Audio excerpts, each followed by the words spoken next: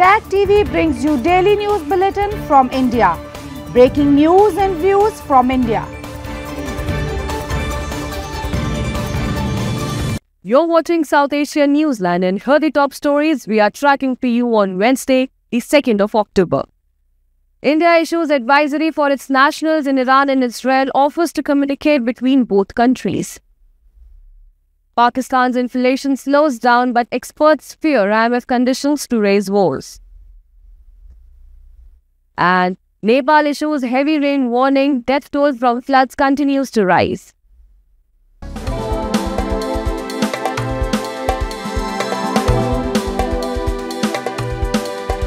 And now for all the details. Amid the heightened tensions between Israel and Iran, India on Tuesday issued advisory for its nationals residing and travelling to the West Asian countries. In a travel advisory issued by India's Foreign Ministry, it advised Indian nationals to remain vigilant, adhering to local security protocols and stay in contact with Indian diplomatic missions in both the countries. While Israel has been engaged in offensive operations against Hamas and its allies for months, Iran on Tuesday launched barrage of ballistic missiles at Israel, escalating tensions in the Middle East. The Tuesday's attack is the second direct attack by Iran on Israel this year, which they claim is in retaliation for the recent killing of senior Hezbollah leader Hassan Nasrallah and Hamas leader Ismail Haniyeh in Israeli military operations. Amid the heightened tension, India, which has friendly ties with both Tel Aviv and Tehran, has expressed concerns on the broadening conflict in the Middle East. India's Foreign Minister S. Shankar has said India can contribute as a facilitator of communication between Israel and Iran for de-escalating tensions. The remarks came a day after Prime Minister Narendra Modi also held a telephonic conversation with Israeli counterpart Benjamin Netanyahu and expressed India's commitment to support efforts for an early restoration of peace and stability in West Asia.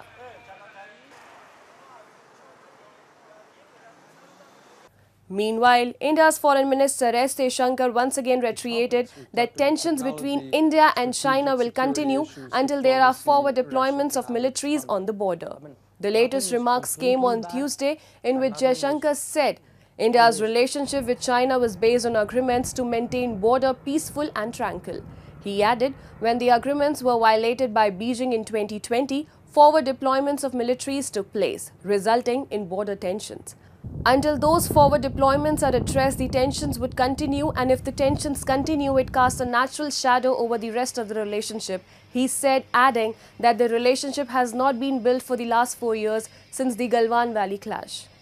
Earlier, Indian Army Chief General Upendra Dwivedi made a similar comment and said, while the situation at the LAC is stable, talks between Indian and Chinese diplomats have been opening options for both countries to resolve the conflict. The condition at border, however, is not normal. As China is concerned, it has been intriguing our mind for quite some time. We had agreements on how to keep the border peaceful and tranquil, and those agreements were violated by China in 2020. And because we have forward deployments of our militaries,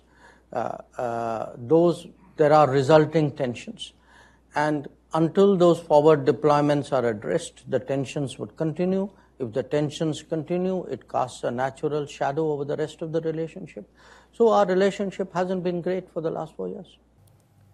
And Pakistan's inflation rate has decreased, but experts warn that the upcoming implementation of IMF conditions could lead to increased financial hardships for many households. A report. Pakistan's annual consumer price inflation slowed to 6.9% in September, data showed on Tuesday, the lowest in more than 3 years. But experts believe the economic woes won't subside as the government seeks to implement IMF conditions that many households feared will hit them hard financially. The International Monetary Fund approved a $7 billion loan program for Pakistan last month that includes tough measures such as higher taxes on farm incomes and electricity prices. मेरे ख्याल में देखें आप loan 7 की बजाय आप भले double भी हो जाए हमें लोन मिल जाए, लेकिन पाकिस्तान की हालत सुधरने वाली नहीं है जब तक के हुकूमत, एस्टैब्लिशमेंट, हमारे इदारे ये फैसला नहीं करेंगे कि हमें सबसे पहले करप्शन को ख़त्म करना है। अगर हम करप्शन ख़त्म कर लेंगे तो पाकिस्तान की अपने जो रिसोर्सेज हैं उससे भी हम बहुत कुछ कर सकते हैं।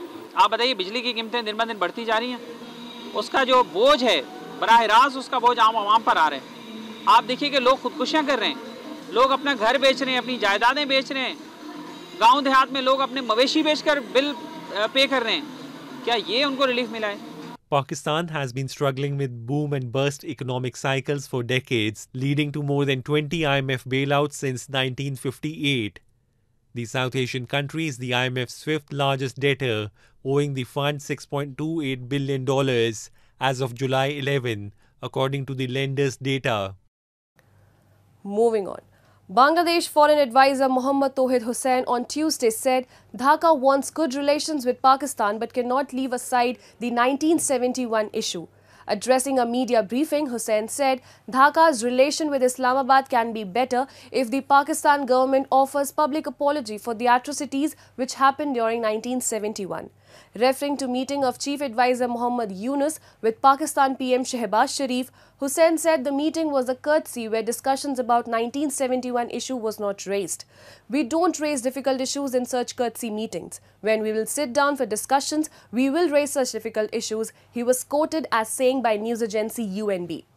Once part of East Pakistan, Dhaka has lukewarm relations with Islamabad largely due to unresolved historical grievances dating back to 1971 Liberation War.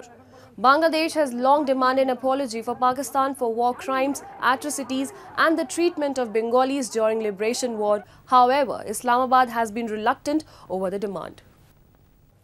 And ahead of Sri Lanka's general election, a member of former President Ranil Wickremesinghe's UNP on Tuesday said that the UNP and other opposition parties are willing to accept SJB leader Sajith Premadasa as prime ministerial candidate if he agrees to a common opposition alliance. Former MP Saman Ratnapriya, who is a close associate of Wickremesinghe, said the issue that the SJB wants the symbol of a common alliance to be telephone and no alliance is formed under a symbol of a partner of that alliance. Meanwhile, SJB General Secretary Ranjit Madhuma Bandara said his party had officially informed Wickremesinghe to resign from the UNP leadership so that Premadasa could take over and go ahead with the forming of a common alliance.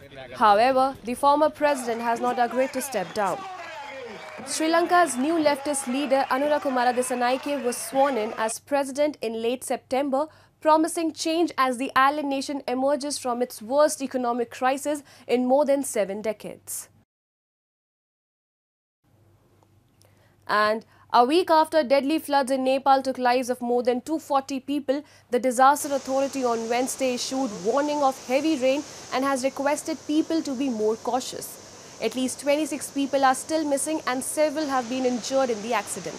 The warning comes after Weather Forecasting Division said that monsoon winds are currently affecting the country along with a partial influence from a low-pressure system forming in northeast Assam and surrounding areas of India.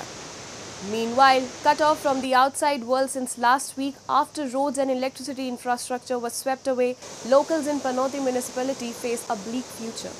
Most houses have been toppled by the gushing waters of the Roshi River, which continue to roar. The disaster also claimed more than 2,000 livestock and hundreds of acres of land ready for harvest were wiped out. Paddy fields have now turned into barren lands filled with boulders and stones. Nepal, home to 9 of the world's 10 highest peaks, had already anticipated above average rainfall this year, with 1.8 million people expected to be affected. पुरा खास भन्नको यहाँनिर चाहिँ फाँड जस्तै हैन बगर चाहिँ हो पहिलेदेखि नै तर यहाँ चाहिँ धानहरु मकै अनि आलुहरु सबै उजोरी हुन्थ्यो यहाँ पुरै खेतहरु थिए अहिले चाहिँ सबै खोला छिडेर केही छैन घरहरु छैन है अनि सबै बगर भयो अहिले केही पनि छैन That's all in tonight's edition. We will see you same time tomorrow.